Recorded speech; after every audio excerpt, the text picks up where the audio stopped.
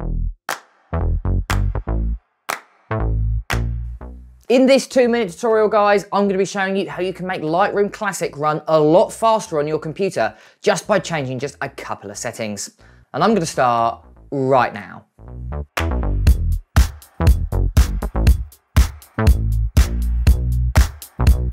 Right guys, so the first thing you want to do is just go ahead and load up Lightroom Classic. So what I'm going to do is just load it up like so. Now, this is a photo that I'm working on at the moment, but what we want to do is we want to go into your cache settings. This is how much information is either stored on the RAM, so your random access memory, or on your SSD, your solid state drive built into your computer. So we can actually access that by going from Lightroom, going to the top left-hand corner where you can see it says Lightroom Classic, and we're going to go ahead and drop down to Preferences. Now, inside Preferences, we want to go over to Performance. So go from General all the way from the top all the way to Performance. From there, we want to drop down to where you can see it says your cache settings. Now, the more photos that you're working on, so if you're working on 200 to 300 photos, the larger you want that number. And it ranges between the minimum of 5 gigabytes, which is what it is straight out of the gate if you've never touched this setting before, all the way up to 200 gig.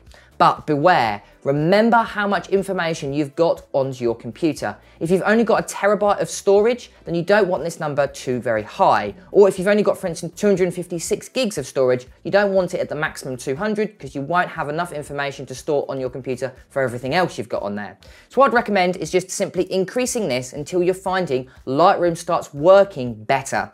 So what I'm going to do is I'm just going to increase that to around 50 gig because I know I've got 4 terabytes of storage on my computer. So it allows me to play a little bit more and having more information stored on my Lightroom cache, and then hopefully it will run quicker.